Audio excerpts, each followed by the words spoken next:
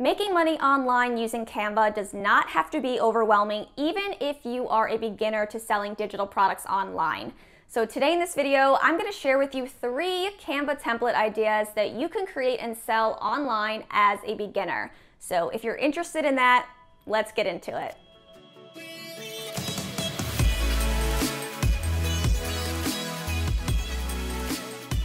What's up guys? Welcome back to my channel. If you're new here, my name is Alyssa and this channel is all about starting and growing your digital product business and making passive income online. So if you're interested in that, then definitely consider subscribing. So over the past couple of years, I have made thousands of dollars selling templates that I've created on Canva. So in the beginning, I wasn't the best designer. This was actually my first design. It's incredibly cringeworthy and embarrassing, but soon after I created this design, I started to dabble in Canva and I started creating templates. Those are the templates that have made me thousands of dollars. So today in this video, I want to share with you 3 easy beginner level Canva template ideas that you can create and sell online, even as a newbie. I'll also be sharing with you some handy online tools that are going to help you validate the market and find trends.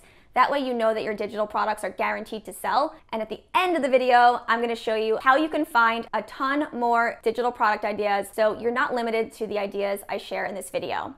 So let's just jump into the first Canva template idea I have for a beginner. So the first digital product idea I have for you are Instagram highlight icons. So we're going to use the Etsy SEO research tool called Marmalade. And if you're interested in trying out Marmalade for yourself, I will link a free trial down below in the description box.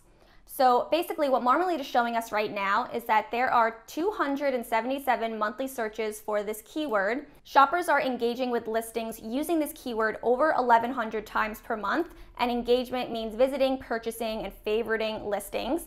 And over 17,000 listings have these keywords in their titles and their tags. So if this is something you are interested in creating, it does have a good amount of engagement and there's relatively low competition.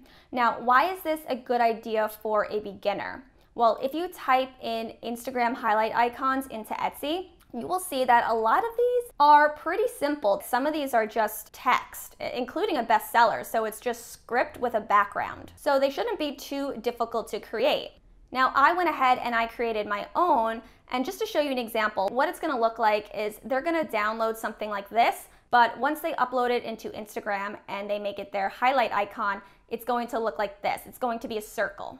And if you want a tutorial on how to make these or any other ideas I share with you today, do let me know in the comment section down below which idea you want me to do a tutorial on, and if you want me to do more than one, let me know which one you want first. So another thing I want to show you is how we can use Pinterest trends to help you design highlight icons that are in high demand.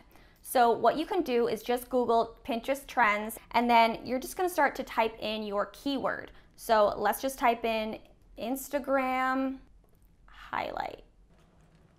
Okay, and what's going to happen is trending keywords are going to start to populate down below. And you can see here that Instagram highlight covers pink is actually on an upward trend, which means that the demand for pink highlight Instagram covers are on the rise. So now you have a better idea of what color theme is most popular, so you can make a product that sells really well. Before we move on to the next idea, if you are serious about growing your digital product business and you want more support, I invite you to join my free 3-day challenge called the Passive Product Payday Challenge. So in this challenge, we're going to get clear on your niche, clear on your profitable passive product idea, and we're also going to map out your irresistible offer. So it's a 3-day challenge. It's completely free. We're starting on June 7th. So if you're interested, the link will be down below in the description box, and I hope to see you there. Okay, so the next digital product idea I have for beginners are logos. Now, if you type logo into Marmalade, you'll see that the search and the engagement looks pretty promising, but you'll notice that there is high competition. But if you scroll down, there will be 2 helpful sections that will show you more specific types of logos that people are actually in the market for, okay? So we're gonna look at similar shopper searches and long tail alternatives. Now let's start with similar shopper searches. You can just toggle by engagement. Okay, so real estate logo is green across the board. Hair logo, so that's probably for a hairstylist. What else is there? Custom logo stamp, that wouldn't work. Okay, real estate logo again, makeup artist logo, feminine logo, jewelry logo design, minimal logo design. Okay, so here are a bunch of ideas of the types of logos people are actually searching for and wanting to buy. Now I'm gonna focus on real estate logo, and the reason why is because I did a little extra research and I went to Pinterest, but this time I went to the ad campaign section. And there's a really handy tool in the ad campaign section on Pinterest. You do need a business account in order to access ads, and that's completely free to switch your Pinterest account into a business account.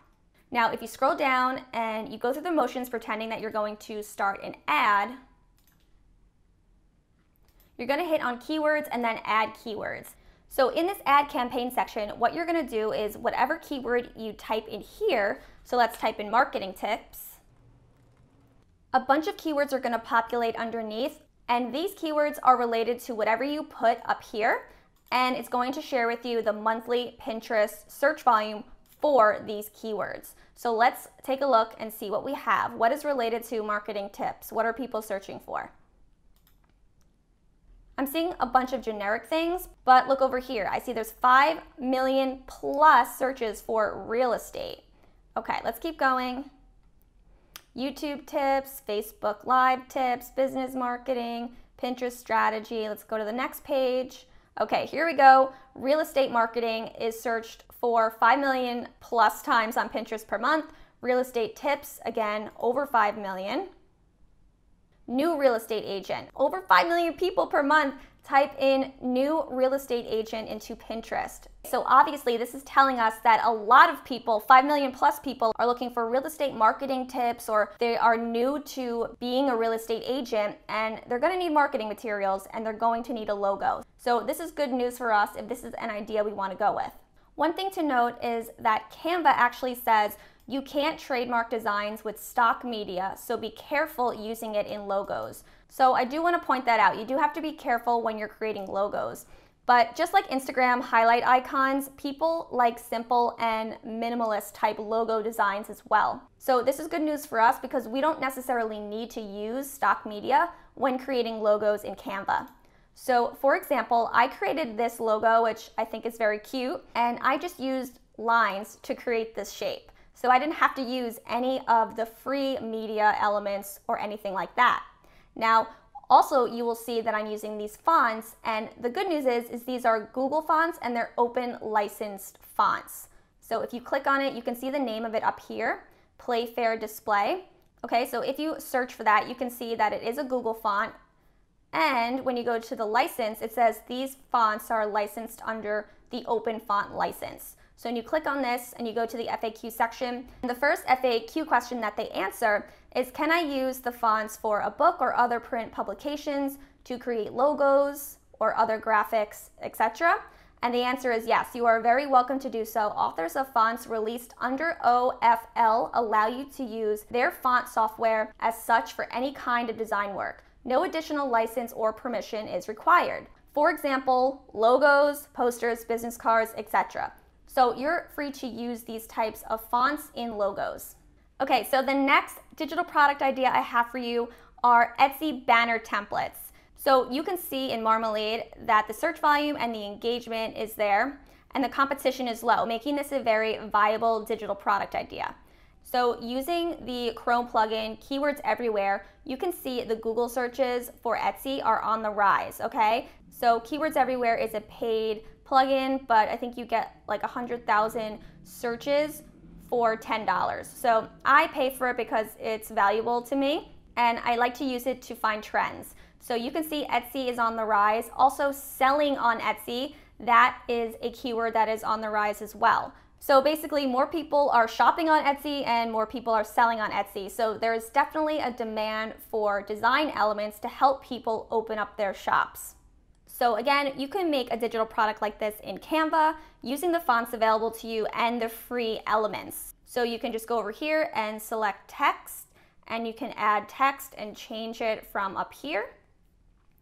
And you can also go ahead and search elements for whatever you're looking for. So for example, let's say you type in aesthetic, and you'll see some suggested keywords will populate. So aesthetic flower, you can see there's all different kinds that you can use. Also, you can filter for free so you don't get any pro elements. Because if you use pro elements in your designs, there will be a watermark over it for your customer if they don't have pro. So I do recommend using free elements. If you find something you like, you can click the 3 dots and see who actually was the creator, and you can click on that creator's name and see all of their other contributions to Canva. That way you can find elements that have a similar vibe. And if you want to learn more about creating and selling templates on Canva, including some of the legal stuff, because I know there will be questions about that, I have created a video that will really help you. I will link that down below in the description box. It's also going to teach you how to create templates in Canva and the difference between Canva Pro and the free version of Canva. Okay, so now that we went over these 3 ideas in detail, I don't want you to feel so limited, so let me show you how you can find a ton of ideas and how you can tell if these ideas will actually sell. So, of course, a really great way to brainstorm and get ideas is actually just going on Canva and selecting templates up here. Now, what it's going to do is going to show you by category all these different templates that they already have pre-made. Now, you can't use these templates. You do have to change them significantly in order for you to sell them. But the good news is Canva kind of did the market research for you already, because they wouldn't have these templates if people weren't actually using Canva to create them or use them for themselves. Okay, so let's say you just get a general idea of what you want to create. Then what you can do is you can go to Marmalade again, and this time we're not going to use search, which you could if you wanted to, but I want to show you the storm feature. So let's click New Storm, and the storm feature will populate related keywords based on the keyword you type in up here. So let's say you are interested in creating a planner. Then what you can do is start to add any of these ideas that you think you're interested in to this bucket by clicking this little arrow button. So academic planner, let's just click it. Now it's added to the bucket. And Marmalade's actually going to start populating more relevant terms based on what you add to the bucket. So it's going to help you find more related keywords that you might be interested in saving to your bucket as well. So if you just scroll down, you're going to see there are a lot of ideas, and you'll be able to see at a glance if it's green across the board or if there's too much competition for something. So Storm is really useful. Okay, so now let's say you actually don't know if you want to create planners or checklists, calendars, templates, you're not sure, but you do know what you want your theme to be about. So you know what you want to help people with. You either know your target audience or the problem you want to solve for them, but you don't know what product you want to sell. So let's go back to Storm and let's just type in social media. Okay, so now you can start to see what is popular for social media. So, okay, media kit template, social media banner, social media icons, planner, and you could just start adding more and more. And as you can see, things get a little bit more specific. So now you have blogger template. Maybe you don't want to be so broad and help people with all of social media. You want to really focus on the blogging community, okay? Or maybe you want to create Instagram templates or ebook templates. You can just get so many ideas by going through Storm and just adding things to a bucket that you think you'd be interested in creating and then exiting out the ones that you don't think you'd want to create. So you can definitely save this bucket if you do find that you have a lot of good ideas on one Storm search. And then also, let's say you want to get more specific. So now you realize, okay, I really want to help bloggers and I don't want to focus on all aspects of social media. You can go to Storm and you can just type in blog, and it's going to show you all the different keywords, and you can do the same thing. You can start adding relevant things to your bucket. And again, I will leave that 2-week free trial for Marmalade down below in the description box. You can also use Pinterest trends and the Pinterest ad campaign section, as well as Etsy, to really see what is working well, what the trends are, what people are looking for. That way you can really narrow down your product and create something that people are actually buying, they're in the market for. So make sure you do your research before you create your first digital product. And don't forget, if you're interested in joining us for that 3 free day challenge, Passive Product Payday, the link will be down below in the description box. All right, guys, thank you so much for watching, as always, and I will catch you in the next one. Bye, guys.